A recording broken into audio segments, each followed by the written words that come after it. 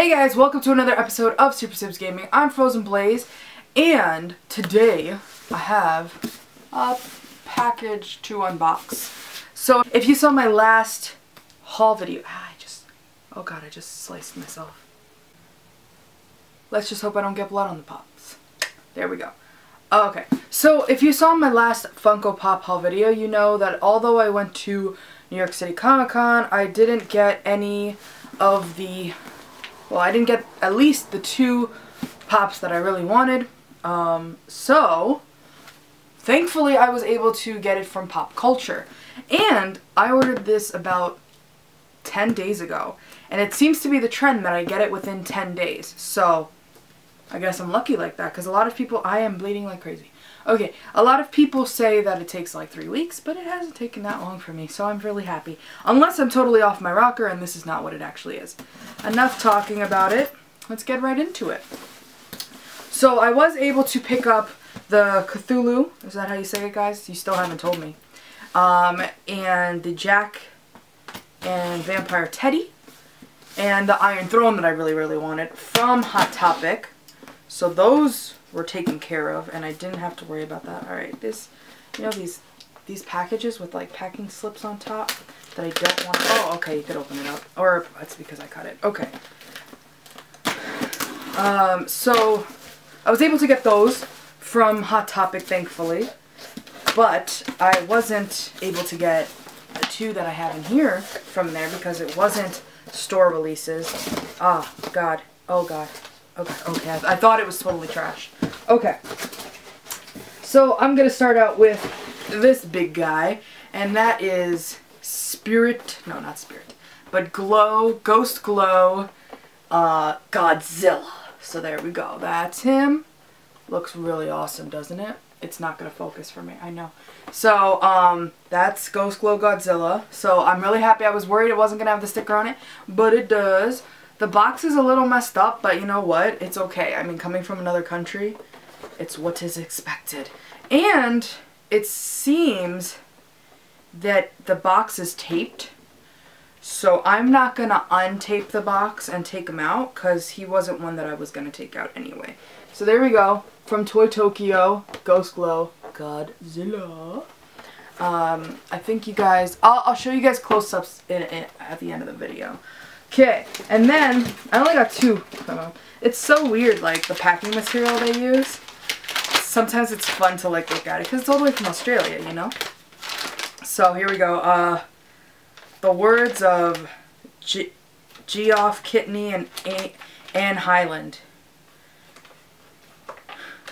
It's funny to read the stuff that they include, because it just gives you a sense of, like, the current events in that area, like... for example, proven performer, culture. It's just interesting. Anyways, that's not what you guys are here for, right? You guys are here to see my unboxing. Oh man, okay. Yikes. Alright, the 10th Doctor in the spacesuit, his box is really crappy. That's disappointing. But it's okay, because you know what? If any of you know, I've been looking for him like crazy. I was most disappointed about not being able to get him. So that is good. And we all know he's coming out of the box because he is going in that little container there. I gotta take somebody out and put him in. I don't know who I'm gonna take out, but we'll see. Let's see. Let's open him up and get him a better look for you guys. There we go.